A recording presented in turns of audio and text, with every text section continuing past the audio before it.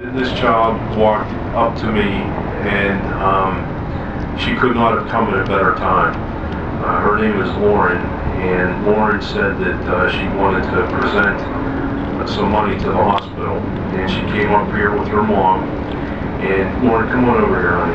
And you have to talk loud because there's a lot of people, old people out there like me, that can't hear real well.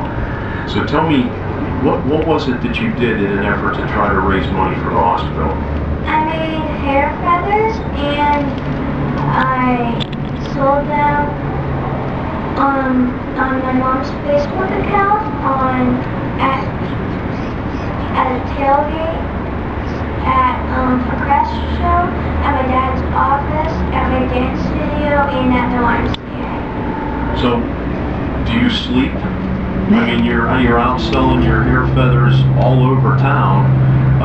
What made you decide that you could make hair feathers? Well, I wanted to get a hair feather, but then I didn't know what colors, so my mom helped me make these, and then my friends wanted them, so I sold them. So help me out here. How much money did you raise selling hair feathers? In the check that you're about to give me, how much money are you donating to the kids at the hospital? I'm donating $400, and I raised $1,200. Now, you told me that you raised $1,200 and you didn't keep any of that money. $400 you're giving to the kids at the hospital. $400 you donated to Angels for Animals.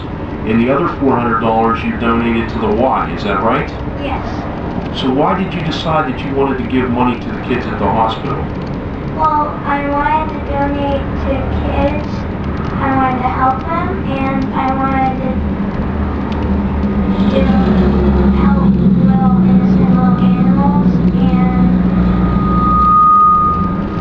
Honey, I gotta tell you something. And your mother's standing right here. She has to be so proud of you. And you're 9 years old, and you're giving a check out of your own pocket for $400. That is absolutely unbelievable. We're hearing, this has been a tough day for a lot of people because of some bad news that we've had. You came at the right time, Lauren. I am so proud of you. You did such a good thing for a lot of kids. Thanks for coming by. You're welcome. Ron,